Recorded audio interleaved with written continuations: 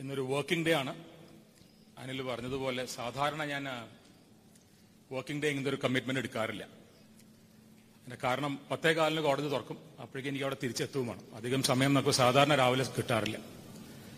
പക്ഷേ ഈ പ്രോഗ്രാമിന് എന്നെ വിളിച്ച സമയത്ത് എനിക്ക് യാതൊരു ഹെസിറ്റേഷൻ ഉണ്ടായിരുന്നില്ല. ഒന്ന്, സരസ്വതി വിദ്യാനികേതനാന്ന് പറഞ്ഞു. ഞാനിവിടെ പല പ്രാവശ്യം ഇവിടെ വന്നിട്ടുണ്ടെങ്കിലും സ്കൂളിലെ കുട്ടികളായിട്ട് എനിക്ക് ഇതുവരെ ഞാൻ ഇന്ററാക്ട് ചെയ്തിട്ടില്ല. 2, ഇന്ന് നമ്മൾ ചെയ്യുന്ന അല്ലെങ്കിൽ നമ്മൾ ഇന്ന് പ്രൊജക്റ്റ് ചെയ്യുന്ന ഇന്നത്തെ ഈ ഒരു ഇഷ്യൂ എന്ന് പറയുന്നത് എക്സ്ട്രീംലി വൈറ്റൽ ആൻഡ് ഇമ്പോർട്ടന്റ് എന്ന് ഞാൻ വിശ്വസിക്കുന്ന ഒരു കാര്യമാണ്. ഇവിടെ വരുമ്പോഴാണ് ഞാൻ DCP ശ്രീ ശശിധരൻ ഇവിടെ ഉണ്ടെന്ന് മനസ്സിലായത്. സത്യം പറഞ്ഞാൽ ഇതൊരു നിമിത്തമായിരിക്കാം. കാരണം മിസ്റ്റർ ശശിധരനെ ഞാൻ ആദ്യം കാണുന്നത് അദ്ദേഹത്തിനെ ഞാൻ എന്റെ ചേംബറിലേക്ക് വിളിച്ചപ്പോഴാണ്. അതൊരു ഡ്രഗ് റിലേറ്റഡ് ഇഷ്യൂ ആയിട്ടായിരുന്നു. കൊച്ചിയിൽ നമുക്ക് കിട്ടുന്ന ചില ഇൻപുട്സും ചില ഇൻഫർമേഷനും ഞാൻ എവിടെയാ സ്പെസിഫിക്സ് ഒന്നും പറയാൻ ഉദ്ദേശിക്കുന്നില്ല. ഒരു പെർട്ടിക്കുലർ സ്ഥലത്ത് കുറെ കുട്ടികൾ, യങ്സ്റ്റേഴ്സ്, കുട്ടികൾ എന്ന് പറഞ്ഞാൽ ഞങ്ങളുടെയൊക്കെ പ്രായത്തിലെ ഒരു കുട്ടികൾ തന്നെയാണ്, അവര് ഒത്തുകൂടുകയും അവിടെ ചില ഡ്രഗ് റിലേറ്റഡ് ഇഷ്യൂസിന് സസ്പിഷൻ വരികയും ചെയ്തിട്ടാണ് ഞാൻ DCP ആദ്യം കാണുന്നത്. Is A brilliant officer, immediately sprang in to action. അപ്പൊ ഞാൻ പറഞ്ഞു, നമ്മുടെ പിള്ളേരെ പേടിപ്പിക്കലല്ല നമ്മുടെ ഉദ്ദേശം. അവർക്ക് ഒറ്റയ്ക്കിരിക്കാനോ അല്ലെങ്കിൽ കൂട്ടമായിട്ടിരിക്കാനോ പബ്ലിക് സ്പേസുകൾ നമ്മൾ പൂട്ടിവെക്കലല്ല നമ്മൾ ചെയ്യേണ്ടത്. We have to keep our spaces open. പക്ഷേ അവിടെ ഇങ്ങനത്തെ ടെൻഡൻസീസിനെ നമുക്ക് കൺട്രോൾ ചെയ്യാതെ സാധിക്കില്ല. അതിന് കൊച്ചി പോലീസ് വളരെ കമൻഡബിൾ ആയിട്ട് അവര് അതിലേക്ക് റിയാക്ട് ചെയ്യുകയും ഇന്നിപ്പോ ഞാൻ കിട്ടിയ ഒരു മിനിറ്റ് കൊണ്ട് അദ്ദേഹത്തിനോട് ചോദിച്ച സമയത്ത് വളരെ എഫക്റ്റീവ് ആയിട്ടുള്ള ഒരു ആക്ഷൻ ഓൺഗോയിങ് ആണെന്ന് അദ്ദേഹം പറയുണ്ടായി. ഞാൻ സംസാരിക്കുന്ന ഈ കുട്ടികൾ, സരസ്വതി വിദ്യാനികേതനിലെ കുട്ടികൾ, അവരോട് ഇതിനെപ്പറ്റി പറയേണ്ട കാര്യമില്ല എന്ന് വിശ്വസിക്കുന്ന ഒരാളാണ് ഞാൻ. You are all students who will possibly never ഇങ്ങനെ ഒരു ട്രാപ്പിലേക്ക് വീഴാൻ യാതൊരു സാധ്യതയില്ലാത്ത നിങ്ങളുടെ ഒരു ബാക്ക്ഗ്രൗണ്ട് ആയാലും നിങ്ങളുടെ പേരൻസിന്റെ സപ്പോർട്ട് ആയാലും എല്ലാം ഉള്ളതുകൊണ്ട് നിങ്ങൾക്ക് സാധ്യത വളരെ വളരെ കുറവാണെന്ന് എനിക്കറിയാം. പക്ഷേ നമ്മൾ ആരും തന്നെ ഈ പെർട്ടിക്കുലർ ഒരു വിപത്തിൽ വീണ് കഴിഞ്ഞിട്ടല്ലല്ലോ നമ്മൾ ഇതിനെപ്പറ്റി സംസാരിക്കുന്നത്. ഇങ്ങനത്തെ ഒരു ചടങ്ങില് പൊതുവെ നമ്മളെപ്പറ്റി പറയുന്നത് വളരെ വളരെ വലിയൊരു അഭംഗിയാണെന്ന് എനിക്കറിയാം. പക്ഷേ എനിക്കിന്ന് ഇവിടെ നിങ്ങളുടെ മുമ്പിൽ നിന്ന് നിങ്ങളോട് സംസാരിക്കാൻ I think I M most deserving. എന്താ കാരണം അറിയോ? I M A total ടീടോട്ടലർ. ഞാൻ ഇതുവരെ മദ്യം തൊട്ടിട്ടില്ല. I have never smoked in my life. വളരെ ബോറിംഗ് ആണെന്ന് തോന്നും, പക്ഷെ ഞാൻ ചായ കാപ്പി പോലും സ്റ്റിമുലൻസ് കുടിക്കാത്ത ഒരാളാണ്. All thanks to my parents. I was trained that way. I am just A product of my parents. എന്റെ അച്ഛനും അമ്മയും എന്ത് പറയുന്നു, പെർട്ടിക്കുലർലി അച്ഛൻ. കുറേയൊക്കെ അച്ഛനെ ഭയന്നിട്ടായിരിക്കാം നമ്മൾ ആ കൂട്ടുകെട്ടിന്റെ സമയത്ത് പോലും ഒരു സ്മോക്ക് എടുക്കുവാനോ ഒരു ഡ്രിങ്ക് ടേസ്റ്റ് ചെയ്യാനോ എനിക്ക് തോന്നാഞ്ഞത്. സോ ഞാൻ എന്നെപ്പറ്റി പറയുന്ന അഭംഗി അറിഞ്ഞുകൊണ്ട് തന്നെ ഞാൻ പറയുന്നു, പെർഹാപ്സ് നിങ്ങളോട് സംസാരിക്കാൻ അത്യാവശ്യം ഡിസേർവിംഗ് ആണ് ഞാനെന്ന് ഞാൻ വിശ്വസിക്കുന്നത്. അതുകൊണ്ടാണ് നമ്മൾ എപ്പോഴും സാധാരണ പറയും, ഒരു ജനറേഷൻ എന്ന് പറയുന്നത് ഒരു 25 കൊല്ലമാണ്. ഒരു 25 ഇയർ സ്പാൻ ആണ് നമ്മൾ സാധാരണ ഒരു ജനറേഷൻ എന്ന് പറയും. എവറി 25 ഇയേഴ്സ് സാധാരണ ജനറേഷൻസ് മാറിക്കൊണ്ടിരിക്കും. ഒരു നേഷനെ നശിപ്പിക്കാൻ ഏറ്റവും എളുപ്പമെന്ന് പറയുന്നത് നമ്മുടെ ഇന്നത്തെ ജനറേഷനെ കറപ്റ്റ് ചെയ്ത് നശിപ്പിക്കുക എന്നുള്ളതാണ്. അത് ആലോചിച്ചു കഴിഞ്ഞാൽ വളരെ എളുപ്പത്തിൽ മനസ്സിലാവുന്ന ഒരു കാര്യമാണ്. ഒരു കൺട്രിയിൽ ചിലപ്പോൾ ഏറ്റവും വലിയ റോഡുകളും ഏറ്റവും വലിയ ഇൻഫ്രാസ്ട്രക്ചറും ഏറ്റവും വലിയ ബിൽഡിങ്സും ഒക്കെ നമ്മൾ കാണുമായിരിക്കും. പക്ഷെ അവിടുത്തെ ജനങ്ങൾ കറപ്റ്റഡ് ആണെന്നും അവര് ഡ്രഗിന്റെ അബ്യൂസിൽ വെണ്ണുപെട്ട ആൾക്കാരാണെന്ന് പറയുമ്പോൾ ആ നേഷൻ ഇസ് നത്തിങ്. ബിക്കോസ് ഒരു നേഷൻ എന്ന് പറയുന്നത് it is the citizens which makes the nation and not all these buildings and roads and all that. അപ്പോ ഒരു ജനറേഷനെ നശിപ്പിക്കാൻ എളുപ്പ വഴി എന്താ? അവരെ ഈ വക തെറ്റായിട്ടുള്ള വഴികളിലേക്ക് അവരെ നയിച്ചുകൊണ്ട്, അപ്പോൾ ഇതിന് ഒരു എളുപ്പ വഴിയിലുള്ള ഒരു ടെററിസ്റ്റ് ആക്ടിവിറ്റി എന്ന് പറയുന്നത് വെടിവെച്ചോ ബോംബിട്ടോ കൊല്ലണം എന്നില്ല. അതിലും എളുപ്പം എന്ന് പറയുന്നത് ഈ ഡ്രഗിന്റെ ട്രെയില് അവർ ടാർഗറ്റ് ചെയ്യുന്ന ഒരു ഏരിയയിൽ കൂടെ അവർക്ക് എത്തിച്ചു വരാൻ പറ്റുമെങ്കിൽ വളരെ എളുപ്പമാണ് നമ്മുടെ എൻറ്റയർ ജനറേഷനെ വൈപ്പ് ഔട്ട് ചെയ്യാൻ സാധിക്കും. കാരണം നമ്മൾ കോൺസ്റ്റിറ്റ്യൂഷൻ എന്ന് നിങ്ങൾ കേട്ടിട്ടുണ്ടാവുമല്ലോ. നമ്മുടെ ഏറ്റവും വലിയ നിയമമാണ് ഇന്ത്യൻ കോൺസ്റ്റിറ്റ്യൂഷൻ. കോൺസ്റ്റിറ്റ്യൂഷനിൽ എല്ലാവരും ഫണ്ടമെന്റൽ റൈറ്റ്സിനെ പറ്റി സംസാരിക്കുമ്പോൾ there is A fundamental duty. ഒരു ആർട്ടിക്കിൾ 51 ക്യാപിറ്റലെ ഫണ്ടമെന്റൽ ഡ്യൂട്ടിയെ പറ്റി സംസാരിക്കും. ഞാനത് എല്ലാ സ്കൂളുകളിലും പറയുന്ന കാര്യമാണ്. എന്നെ ഇതിനു മുമ്പ് ഏതെങ്കിലും സ്കൂളിൽ വെച്ച് കേട്ട കുട്ടികൾക്ക് ഞാൻ ഈ പറയാൻ പോകുന്നത് എന്താണെന്നറിയാം. അതിലെ സബ് ആർട്ടിക്കിൾ ജെ എന്ന് പറയുന്നത് ഓരോ കുട്ടിയും ഓരോ സിറ്റിസനും എക്സലന്റ് ആവുക എന്നുള്ളത് ഒരു ഓബ്ലിഗേഷനാണ്, അത് ഡ്യൂട്ടിയാണ്. കാരണം ആ ആർട്ടിക്കിൾ പറയുന്നത് എന്താണെന്ന് വെച്ചാൽ, if every citizen becomes excellent, India automatically becomes excellent. ഇത് നശിപ്പിക്കാനുള്ള ഏറ്റവും വലിയ വഴി എന്താ? ഇപ്പോൾ ഉള്ള ജനറേഷനെ കറപ്റ്റ് ചെയ്യുക. ഇപ്പൊ ചെയ്യുന്ന ചില കാര്യങ്ങൾ അത് കോമൺ പ്ലേസ് ആണെന്നും അത് അക്സെപ്റ്റബിൾ ആണെന്നും വരുത്തി തീർക്കുക. നമുക്ക് വരുന്ന ഈ ഡ്രഗ് അബ്യൂസ് എന്ന് പറയുന്ന സമയത്ത് ഡോക്ടർ ലക്ഷ്മി അത് വളരെ ഡീറ്റെയിൽ ആയിട്ട് നിങ്ങൾക്ക് പറഞ്ഞു തരുമെന്ന് ഞാൻ പ്രതീക്ഷിക്കുന്നു. നമ്മൾ സാധാരണ ഒരു 3 തരത്തിലുള്ള ഡ്രഗ്സിനെയാണ് കോമൺ ഹെഡ്സ് ആയിട്ട് പറയുക. ഇവിടെ പേരൻസും ഉണ്ട്, അതുകൊണ്ടും കൂടെയാണ് ഞാനിത് സംസാരിക്കുന്നത്. കുട്ടികൾക്ക് they are the flag bearers. നമ്മൾ ഈ പറയുന്ന കാര്യങ്ങൾ കുട്ടികൾ മറ്റുള്ളവരോട് പറഞ്ഞ് അതിനൊരു അവയർനെസ് ക്രിയേറ്റ് ചെയ്യാന്നുള്ളതാണല്ലോ നമ്മുടെ ഉദ്ദേശം. അപ്പോ നോർമലി നമ്മൾ ഡ്രഗ്സിനെ പറ്റി പറയുന്ന സമയത്ത് ഒന്ന് സ്റ്റിമുലന്റ് ആണ്, നമുക്ക് വളരെ എനർജി തന്ന് നമുക്ക് ചില കാര്യങ്ങൾ ചെയ്യണം, എനിക്ക് ഉറക്കം വരുന്നു, പഠിക്കാൻ പറ്റുന്നില്ല, അപ്പൊ എനിക്ക് എന്തെങ്കിലും കഴിച്ചാൽ എനിക്ക് പഠിക്കാനുള്ള ഒരു ഉന്മേഷം വരും. ഇങ്ങനെയൊക്കെയാണ് നമ്മൾ തുടങ്ങുക.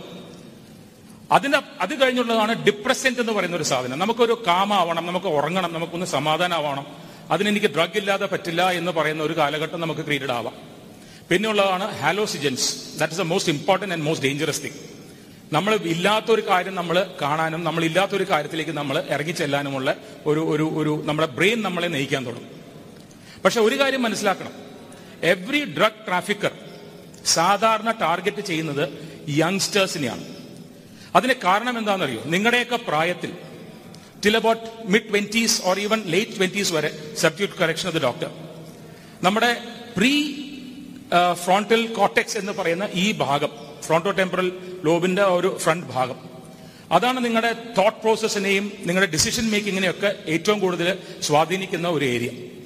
അത് നിങ്ങളെ ഈ സമയത്ത് നിങ്ങളുടെ പ്രായത്തിൽ, ഞങ്ങളൊക്കെ ഈ പ്രായം കഴിഞ്ഞു വന്നതുകൊണ്ടാണല്ലോ, ഈ പ്രായത്തിൽ അത് ഡെവലപ്പിംഗ് സ്റ്റേജാണ്. ഈ സമയങ്ങളിൽ നിങ്ങൾക്ക് ഡിസിഷൻ മേക്കിംഗ് സാധാരണഗതിയിൽ വളരെയധികം നിങ്ങൾക്ക് എക്സ്പെരിമെന്റൽ ആയിട്ടായിരിക്കും നിങ്ങൾക്ക് ഉണ്ടാവുക. അപ്പോ സാധാരണ ഡ്രഗ് ട്രാഫിക്കേഴ്സ് ചെയ്യുന്ന പരിപാടി എന്തെന്ന് വെച്ചാൽ, ഏറ്റവും യങ്, എത്ര യങ്, ക്യാച്ച് ദം യങ് എന്ന് പറയുന്ന പോലെ ഏറ്റവും യങ് കുട്ടികളെ ടാർഗറ്റ് ചെയ്തുകൊണ്ട് അവരെ ഇതിലേക്ക് വലിച്ചിറക്കുക എന്നുള്ളതാണ്. അവർക്ക് ഒരു കുട്ടിയെ, നിങ്ങളുടെ ഒരു മുതിർന്നതോ നിങ്ങളുടെ താഴെയുള്ള ഒരു കുട്ടിയെ അവരുടെ കയ്യിൽ കിട്ടിയാൽ ആ കുട്ടിയെ കൊണ്ട് പിന്നെ നിങ്ങളെ ഓരോരുത്തരെയും അവർ സ്വാധീനിക്കാൻ ശ്രമിക്കും.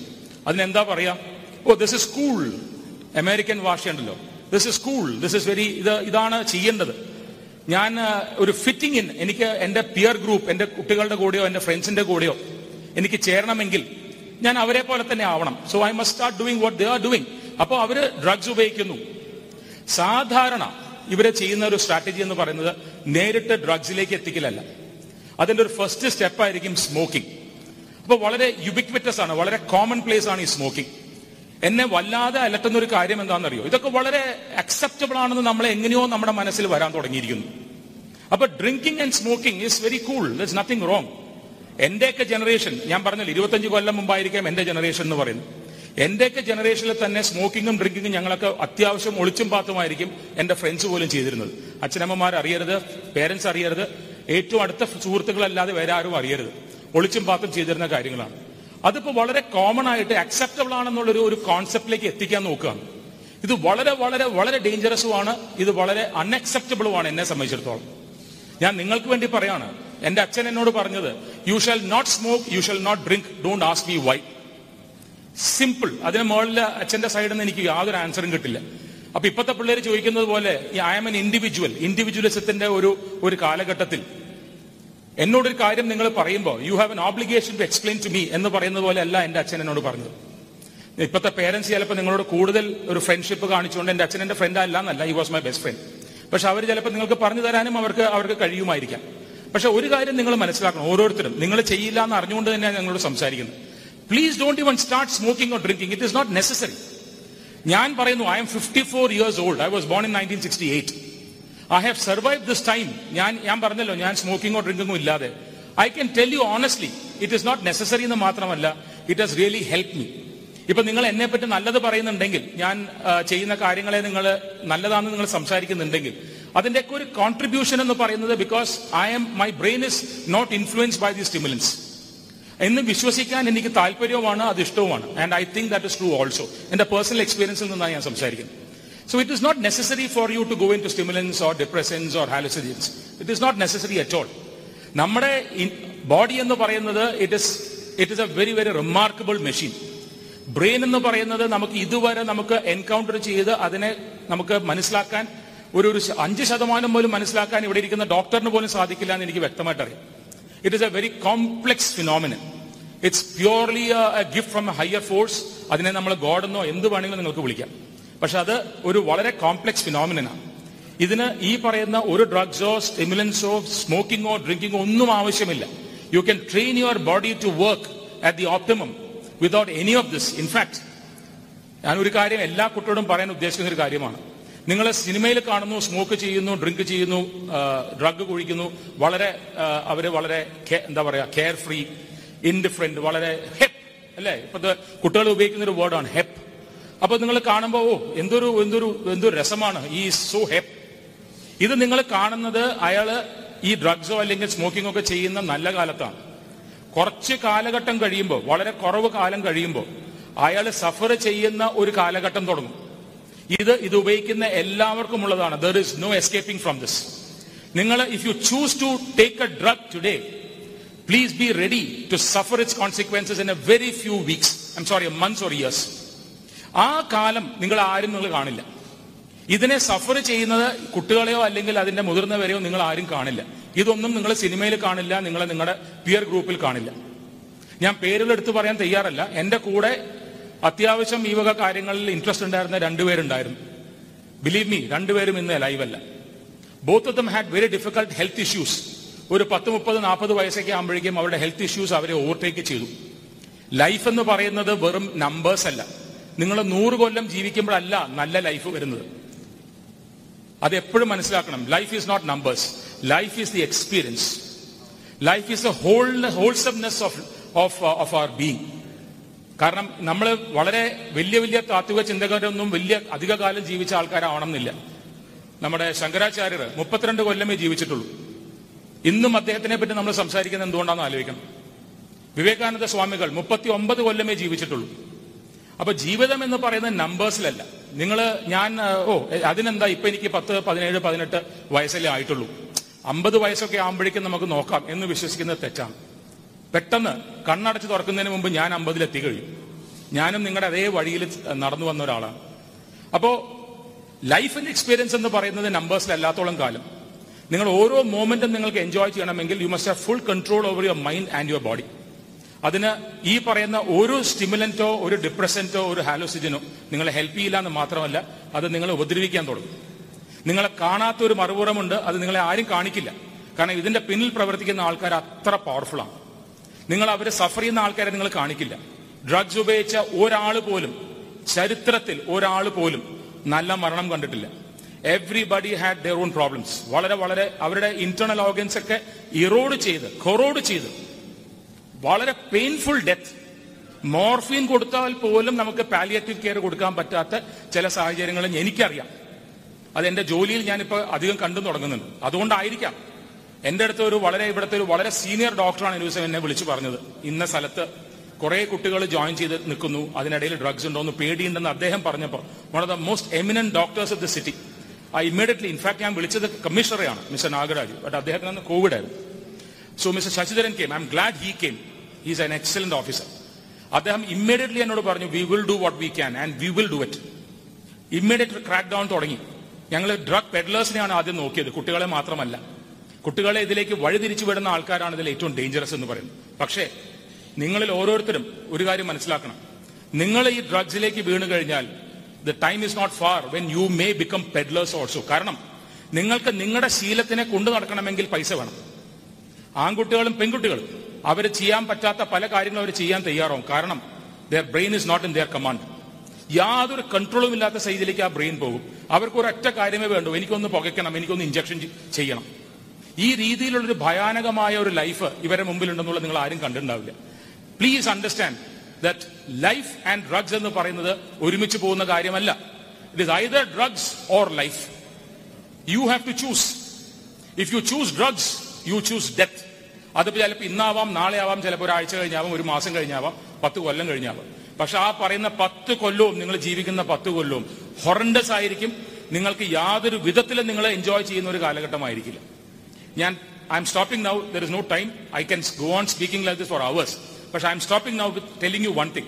കുട്ടികൾ എല്ലാവരും മനസ്സിലാക്കേണ്ട ഒരു കാര്യം, പലപ്പോഴും നമ്മുടെ ഫ്രണ്ട്സ് നമ്മളെ കാണുമ്പോൾ, എന്നെ തന്നെ പണ്ടൊക്കെ എന്റെ ഫ്രണ്ട്സ് പറയുമായിരുന്നു, come on, have a smoke. എന്തോ ഒരു സ്മോക്ക് കഴിഞ്ഞാൽ എന്താ ഉള്ളേ? Have a drink. ഒരെണ്ണം കഴിച്ചാൽ എന്താ ഉള്ളേ? But this is how the habit starts. നിങ്ങൾ കഴിക്കുന്ന ഫസ്റ്റ് ഡ്രിങ്ക് ആയിരിക്കാം, ഫസ്റ്റ് സ്മോക്ക് ആയിരിക്കാം, നിങ്ങളൊരു ജീവിതകാലം മുഴുവൻ അഡിക്ഷൻ ആക്കിലേക്ക് വരുത്തുന്നത്. അപ്പൊ നിങ്ങൾ ആദ്യം സ്മോക്ക് ചെയ്യുന്നു, അതിന്റെ കിക്ക് പോരാ. നിങ്ങൾ ഡ്രിങ്ക് ചെയ്യുന്നു, അതിന്റെ കിക്ക് പോരാ. നിങ്ങൾ മാരിവാന കഴിക്കുന്നു, അതിന്റെ കിക്ക് പോരാ. It goes like that. LSD അത് ഇതെന്നൊക്കെ പറഞ്ഞു പോകും. All these chemicals are being pumped in to your system. നിങ്ങൾക്ക് അതിൽ നിന്ന് യാതൊരു മോചനവും കിട്ടാത്തൊരു കാലം വരും. നിങ്ങൾക്ക് തന്നെ നിങ്ങളെ കൺട്രോൾ ചെയ്യാൻ പറ്റാണ്ടാവും. നിങ്ങൾ ഹെൽപ്പ് ചോദിച്ചാൽ പോലും നിങ്ങൾക്ക് രക്ഷയില്ലാത്തൊരു കാലം വരും. എന്തിനാ അത് ചെയ്യുന്നത്? This is one life that you have. You are all blessed to have wonderful parents and family. Every child has that.